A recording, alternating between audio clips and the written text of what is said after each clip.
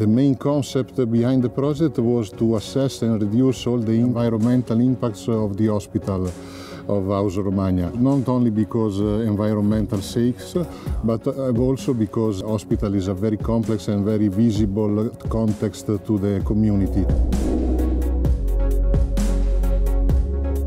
House Romagna is a very large organization. It has more than 15,000 employees and more than 1 million of users. Our strategy is divided into 3 fundamental steps. The first is energy efficiency of the buildings. The second is self-production of energy by renewable energy sources like photovoltaics. And the third is achieving a more sustainable mobility, converting into electrical. Let's take as an example Rimini Hospital. First of all, energy efficiency.